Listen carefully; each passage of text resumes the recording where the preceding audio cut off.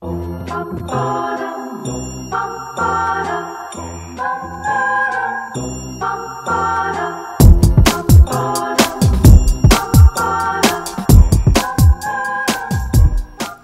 this video, we're going to look at our cell model.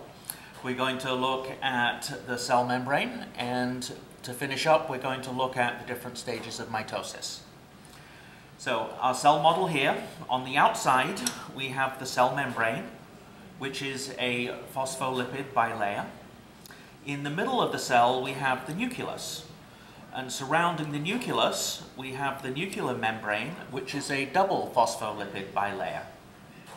In the middle of the nucleus, we have the nucleolus, which is responsible for making ribosomes.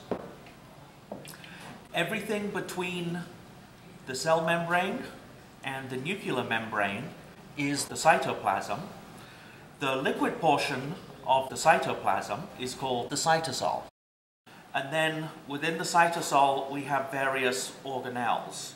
And we're going to look at the organelles in this model that we can tell definitely what they are. So, surrounding the nucleus and continual with the nuclear membrane, we have the endoplasmic reticulum. And these white dots represent ribosomes. So where the ribosomes are on the endoplasmic reticulum, this is the rough ER. Where we can just see the endoplasmic reticulum, this is the smooth ER. We can also see some dots within the cytosol, and these are free ribosomes. This organelle here is the centriole and is involved in cell division. This organelle is the Golgi apparatus, and this is responsible for modifying and packaging proteins that are made on the rough ER. And it sends them either to lysosomes, to the cell membrane, or for exocytosis out of the cell.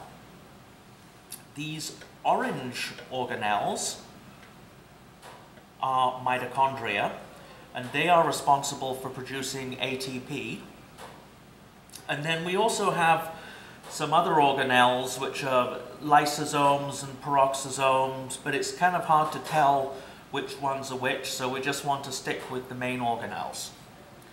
So now let's take a closer look at the cell membrane.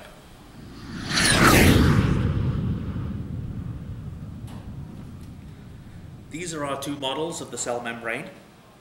In this model, we can see what the cell membrane is composed of.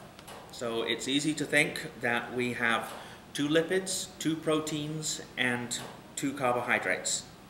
So the two lipids we have are the phospholipids, shown here, and cholesterol, shown here. So the phospholipids have a hydrophilic end and a hydrophobic end. The hydrophobic are the lipid tails that point towards the middle of the membrane, and the hydrophilic is the glycerol phosphate part here, which points to the inside or the outside of the membrane. The cholesterol is used to strengthen the membrane at physiological temperatures. If we turn this around, we can see our two proteins. Here we have an integral protein or a transmembrane protein because it goes across the whole membrane. And here we can see a peripheral protein because it is just on the edge of the membrane. Then our two carbohydrates are glycolipids and glycoproteins, and these are always on the outside of the cell and are involved in cell signaling. This model here represents the fluid mosaic. So we can see that we have our phospholipid bilayer, one layer here and one layer here.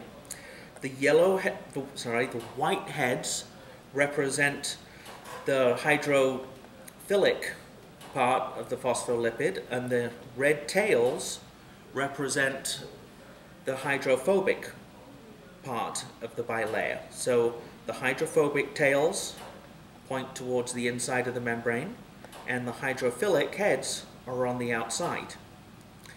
This blue here represents a transmembrane protein or an integral protein, and this is in water, so to represent that it is a fluid model, so things float around.